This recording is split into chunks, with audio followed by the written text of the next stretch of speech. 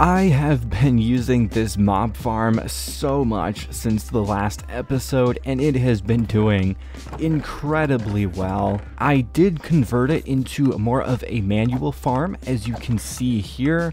And it was actually quite simple to do that, especially with being able to turn the farm on and off. I've also been doing a lot of cave lighting to help improve the rates of this farm, and I've gotten it to a point now where it is mostly just small little pockets of caves here and there that I still need to light up, which is going to be really annoying to light those up and find out where all of those are. But anyway, today, if we look at the episode board, we are going to be building up a bee farm and a tree farm. And yes, I do know those rhyme, and no, that was not intentional. But as for the bee farm, for some reason, all of the bees that are in this main corridor here, they keep pathfinding outside of the base. And I'm not entirely sure why that is happening. And I don't think there are currently any bees in any of these hives, unfortunately. They have everything they need down here. They have their beehives and all of the flowers they could possibly want. So I guess they just think there's something better out there for them, even though there isn't. So most of the bees that end up trying to leave either end up getting lost in the caves in here, trying to find an exit, or the ones that do actually make it out really just end up sticking around on top of the mountain here, not really doing anything. So the only solution that I can think of is to just build an enclosed bee farm, which is what we're going to be doing today. And we are going to be building that over here in this area because I think we're ready to expand over here now, and I've been wanting to expand over here for a while, so I'm actually super excited about building stuff up over here, which the tree farm is also going to be built up over here as well. But anyway, I'm going to get everything gathered up that we're going to need for this bee farm, and then we can get started on building it up. So I have gathered up everything we need for the bee farm, and hopefully this should be it. I will probably get some more flowers because I do kind of want this to look nice. And I am thinking of putting it in this corner right here. I think this will be the perfect spot for it. And I do want it to be kind of open air, sort of. So I want it to take up quite a large area here, and let the bees kind of roam around in this farm. That way they're not just like cramped up in one little area like you kind of see with some of the other bee farm designs. So to start this off, I am probably going to have to clear out a little area here to make sure that this is big enough for everything we want to do. Okay, so back here we are going to have an automatic collection system for all of the honey. This will be collecting the honey bottles, and then I'll have a few other bee nests kind of scattered around here that I will use to collect the honeycomb if I need it. But for this, we are going to start off with the dispensers, and I'm going to have everything on this level here. So we're going to need all of these dispensers facing downwards, and then we'll have some hoppers going over here. And then I'll do another barrel for some overflow, and I will also probably hook up an automatic shutoff system to this barrel as well. And then on top of these hoppers is going to go our beehives, and then the bees will go into the beehives here. They will put the pollen in there and make some honey, and then once these beehives fill up, they will get the honey extracted from them using the dispensers here.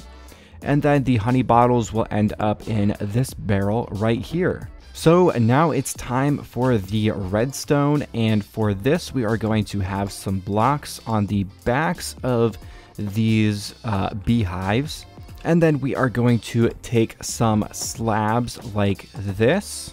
And before we put on the top row, I'm going to put in the redstone that goes down here, which is just going to be a bunch of comparators right there, and then a bunch of redstone here. And then up here, we are going to have some more half slabs going like this. And then we're just going to put in a bunch of redstone here again. And that is it for the redstone. We just need to fill up these dispensers with bottles, and then we should be good to put the bees in here.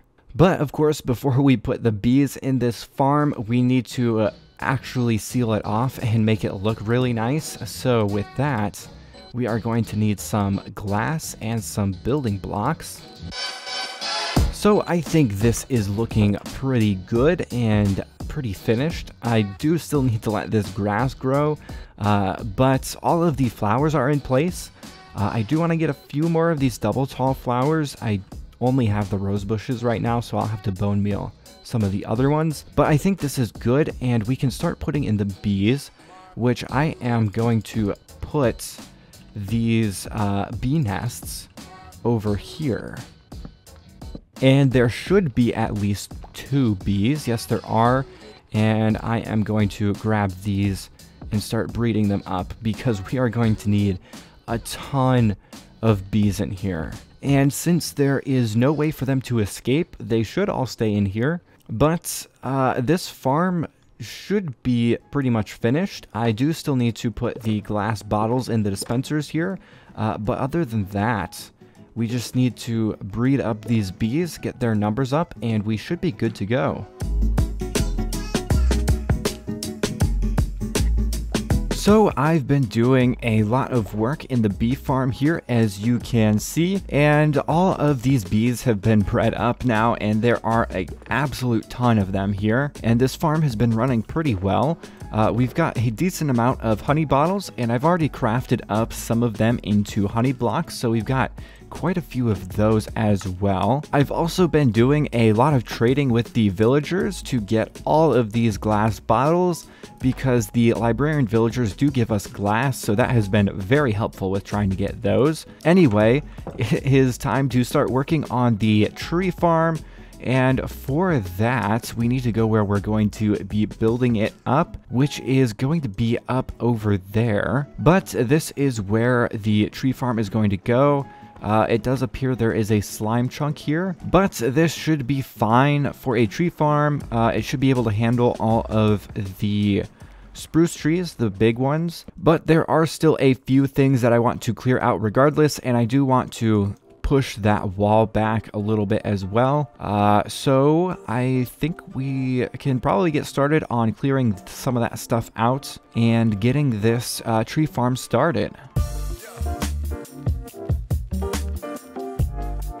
Alright, so I have cleared out this area a little bit, and it is a little bit easier to see the area we have to work with now. And so now all we have to do is just plan everything out where all of the different sections of the tree farm are going to go. So for the tall spruce trees, I think we should obviously go for the tallest point in this building, which I believe is going to be right here. So this is where I'm planning on putting the spruce trees. There should be enough of a gap here for these to grow without any problem. And in between all of the farms, or all of the different plots for the farms, I think I'm going to have some grass patches. I do know with the spruce here, these are probably going to end up turning into podzol, unfortunately. So for the dark oak, I think I'm going to start it over here. Okay, so now we have 3 spots here for the dark oak, and we can move on to the oak and birch area, which I am probably going to put over here. And for this one, I do kind of want to bring it quite a ways away from the spruce trees here. And for this one, we are of course going to do it in little strips like this. And then finally for the mangrove trees, I am probably going to put them in this area, and there is going to be quite a large space for them, so I may only be able to fit in about 2 or 3 areas for them to grow in. And that should be good for the mangrove trees.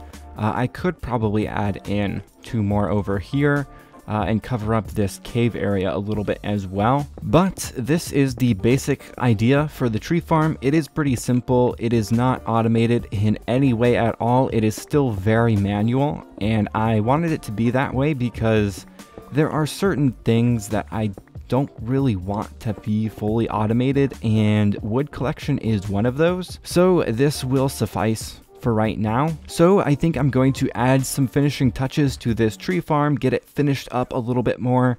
I also want to add some water elevators that will take you up to the top there so that you can kind of like drop down on top of these taller spruce trees here and take them out a little bit easier. Yeah, this tree farm is pretty much almost done.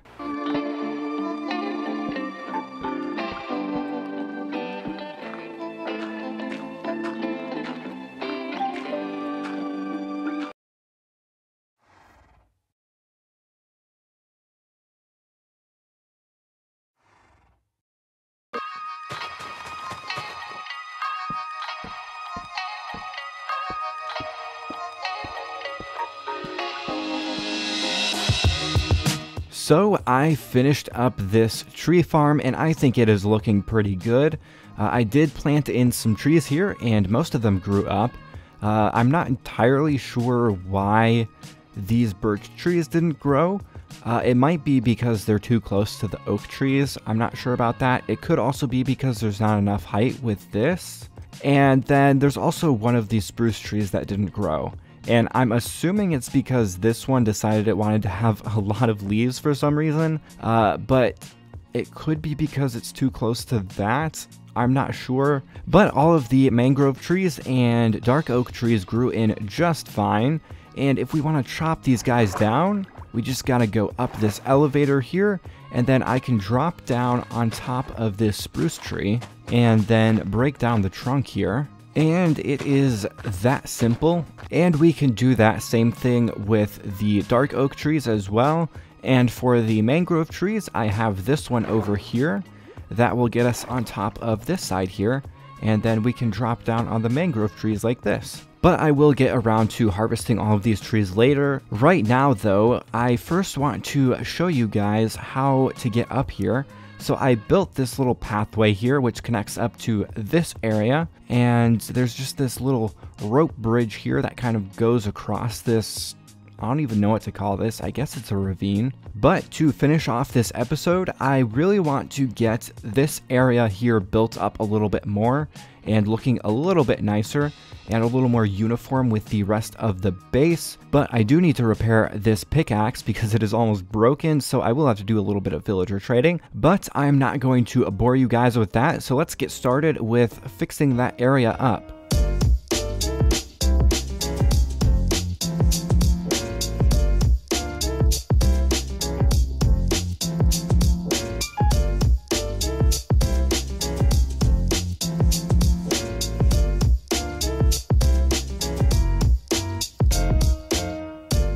So that took a lot longer than I was expecting it to, but I have to say, I think this place is looking really good right now. Obviously, it's still really empty. We do need to fill it out with a lot of stuff. I'm not exactly sure what I'm going to build here yet, but I do want to fill it out more and at least fill it up with a bunch of nature stuff like we have in the rest of the base. And then we have this bee farm over here that is looking absolutely amazing. But then if we come down here, I cleared out this whole area as well. And we have the bridge over to our tree farm here. And then you can also see up there a little bit as well, and then there's this cave peeking out right here. I do want to keep this pillar here because I want to keep some natural parts of this area.